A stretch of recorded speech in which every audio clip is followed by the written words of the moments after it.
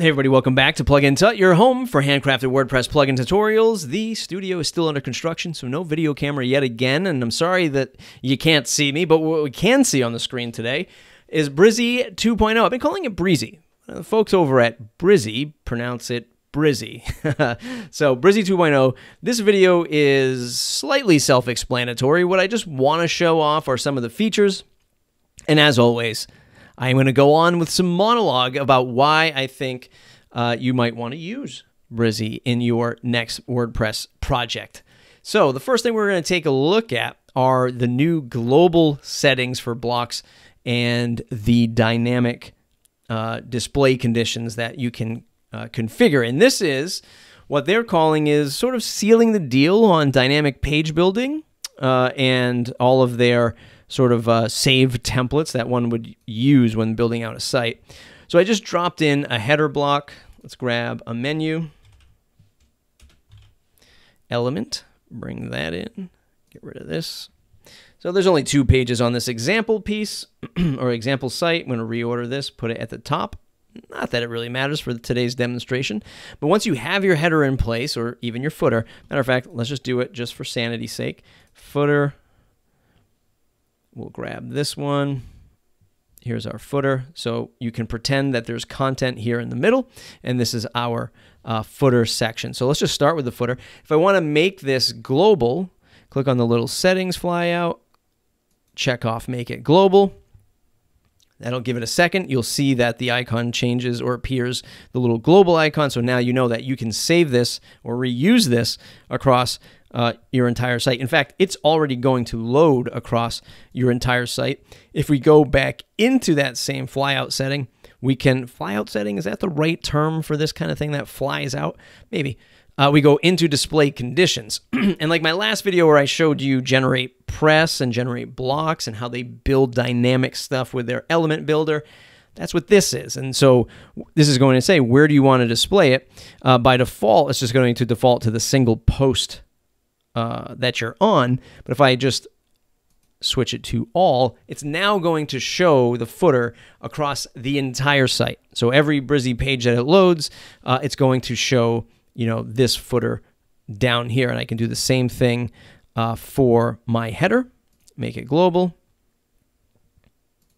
go back, display conditions, same thing. We want to show this across all posts and pages throughout the site. If I wanted to exclude something, so I can just add a new display condition, click on the include, it'll automatically switch it to exclude, and then you can select given pages. And this might be very useful if you're using Brizy for a landing page or a product page, and you really want to focus that customer or that pay-per-click on just the content of a landing page.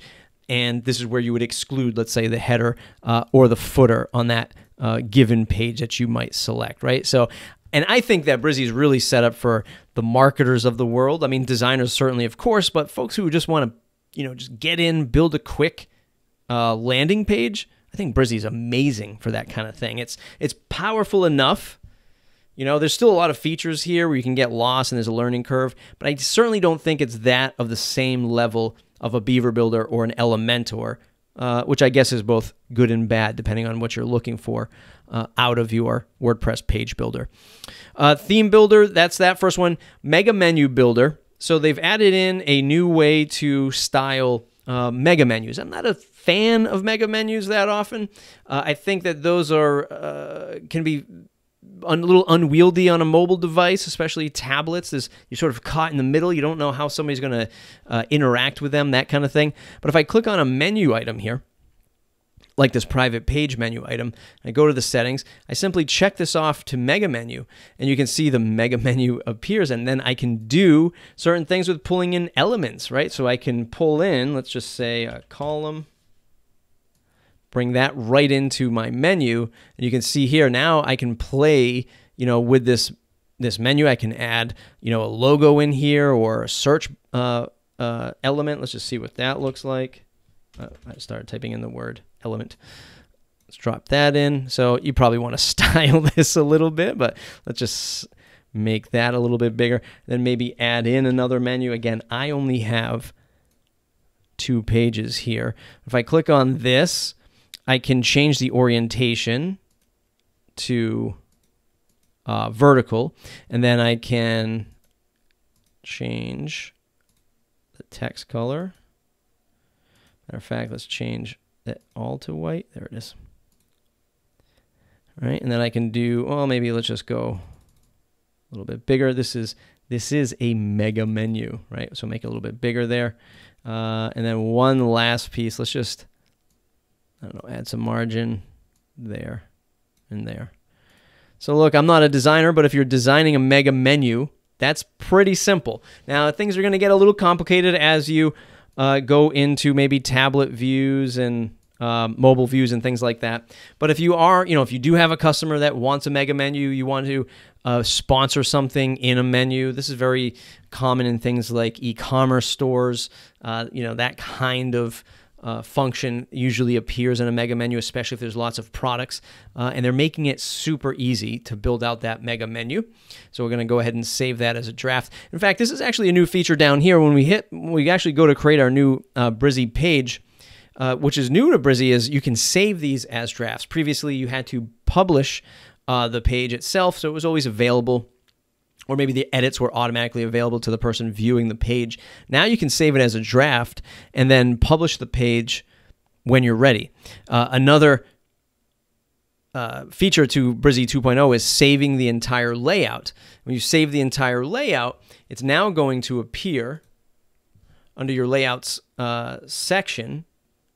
Save section, and we go to layouts, and this is our layout that we just created, and it's going to just inject the same thing right there. Another feature that I couldn't get to work, and this is a big one, and maybe I'll have to spend more time. I spent a little over an hour trying to understand why, and it could just be where my staging site is hosted. It's Brizy Sync, and I'm supposed to be able to pull in these saved elements into my Brizy Cloud product or Brizy Cloud account from my WordPress site, and then vice versa. It didn't work for me. I haven't dipped into their support forums to see if there's some kind of bug or something that's in the mix here with this new release. But hopefully in the future, I can save these components and then also load them into my Brizy Cloud account. And again, here's the monologue, and here's the additional information about Brizy. I think if you're a user, right, let's say you're a consultant or a marketing company or a product company, and you're not really super into WordPress 100%, I think this is where Brizy has a leg up a lot, even against Elementor. And I'd imagine Elementor is going this route where they're going to have their hosted version, I would imagine, sometime soon. But Brizy sort of sits in between, look, I can build my own website as if I were doing it on WordPress with not as many features as WordPress, but if I wanted to build basic sites using the same Brizy functionality as I use on my WordPress site, maybe for a client who doesn't even need WordPress. They'll never need it. It's too complicated for them. They just need a landing page. But I also spend my time working with clients who are customizing WordPress, and they do want to have that extended functionality of the CMS. Well, now I can use the same tool across two different types of customers. I think that's where Brizy really sets apart from the others. And if you're not going to really use both, well, then it's a hard case to use Brizy. But I mean, aside from their designs as well, you might not like the designs, you might really love the designs, and that's what's going to make you want to use it. So really excited for that feature. This animated GIF shows it working flawlessly, hitting sync, and it works. I connected up the account, I hit sync. I couldn't get it to work, but maybe we'll dive back into that at a later time. Let's get rid of these blocks.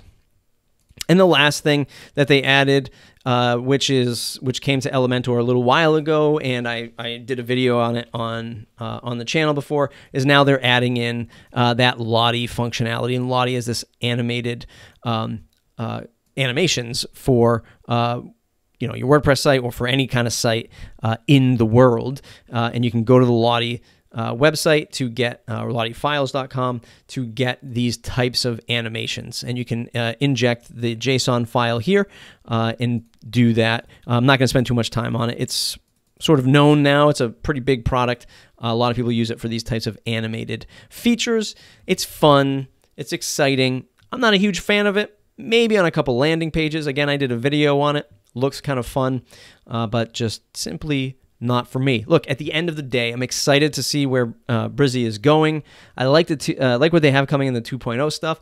I really want to get this sync thing working, and they have a hosting.